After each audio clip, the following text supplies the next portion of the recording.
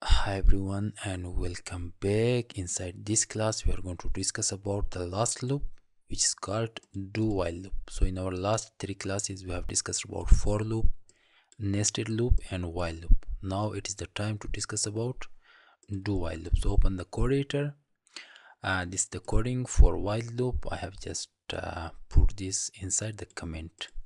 I have just make this invisible, so this will not give any display. You can see we can just run this here, so this will not give any display. So because I need for this, so I have just keep this here. So for creating do while loop, first you are going to create a variable. You can give a name for a variable. For example, x is equal to again 1930. We are going to save some record here, 1950, the year record. So here you are just using the do. Do is a keyword or a reserved word inside JavaScript. Then a curly braces. Inside this you are going to set the message section here. Document dot write, and you can just say here, for example, year, number, then just I'm using here the name of variable, and again we can use here br.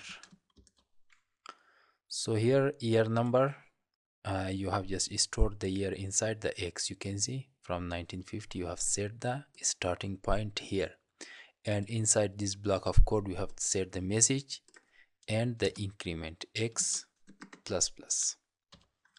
Then outside of this you are just writing here while, then a round bracket, x is less than equal to 2018. So we can save this. Now just come here and refresh. You can see here number 1950, we have till 2018 here. But inside do while loop, if the condition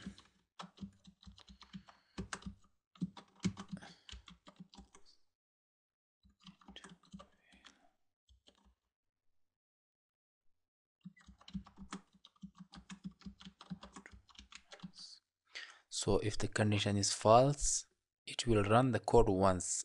So you can see we have inside do while, it is just different, the difference between other loops and do while loop.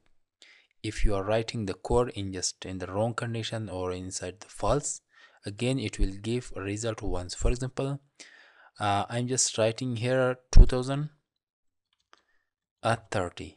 Now you can see 2030 is just greater than 2018, but we are using here smaller than 2018. So we can save this. Now we just go to your browser and refresh. So you can see year number 2013.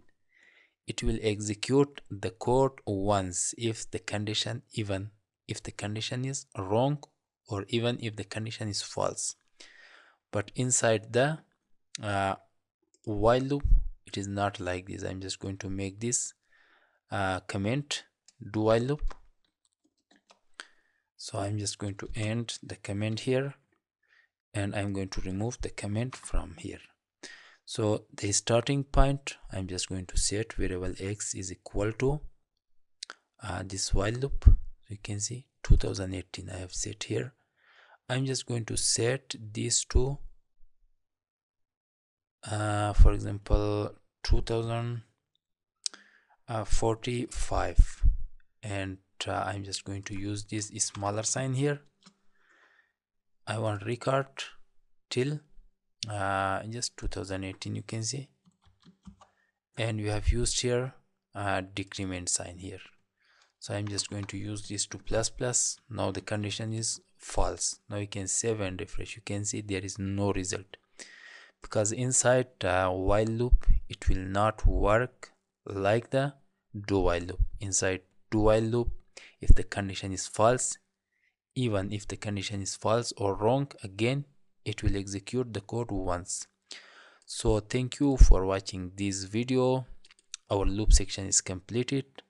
So from the next class I will come back and we will discuss about a new topic. So once again, thank you for watching this video and see you in the next class.